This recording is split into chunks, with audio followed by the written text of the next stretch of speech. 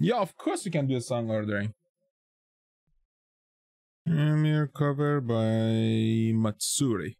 Matsuri, who was Matsuri? Oh, Matsuri, the dude, not the dude, the girl with the hat and the pea stories. Yes, no, not with the hat. That was Subaru. Matsuri, I know who Matsuri is. The not duck. She's not a duck. She's who was Matsuri really?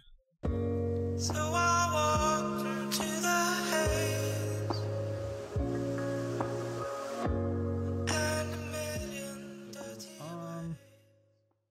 Let's go. 例えば君の顔に昔よりシワが増えてもそれでもいいんだ。僕がギターを思うように弾けなくなっても心の歌は君で溢れているよ。高い声も出せずに思い通り歌えない。それでもうなずきながら一緒に歌ってくれるかな。割れんばかりの拍手も響き渡る歓声もいらない。君だけ分かってよ分かってよ。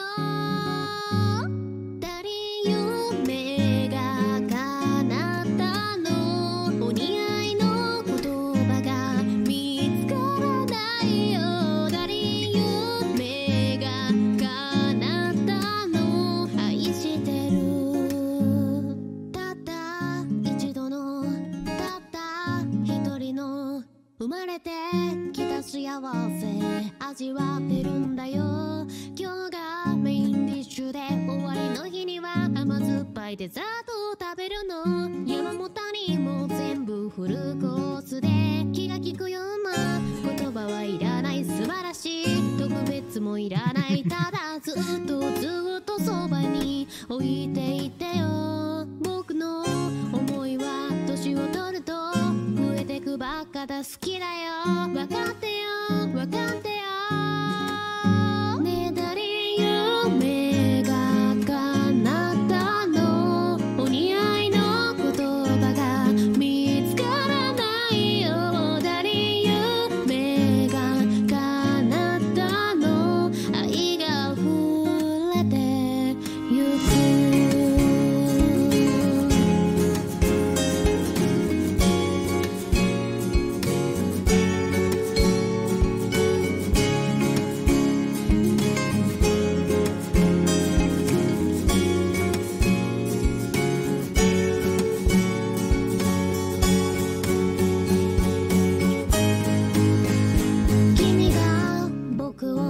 忘れてしまってもちょっと辛いけどそれでもいいから僕より先にどこか遠くに旅立つことは絶対許さないから。生まれ変わったとしても出会い方が最悪でもまた僕は君に恋すんだよ。僕の心は君にいつも片思い。好きだよ分かってよ分かってよ分かってよ。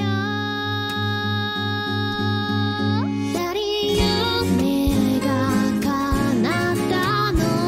お似合いの言葉が見つからないよ。誰夢が叶ったの。ねえ誰愛してる。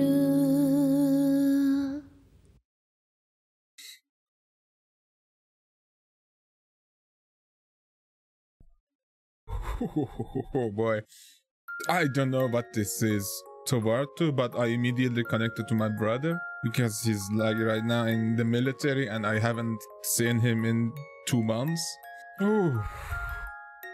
Maybe it's connected to a loved one, maybe it's connected to a family member. But goddamn, that's amazing. That was amazing. Fuck. Oh my god. Let me see. What is it actually? Kataomoi. Unrequited love. So it is connected to a loved one, someone who you love, maybe an older person because of the wrinkles on the face, and you kind of lost them. Touching song.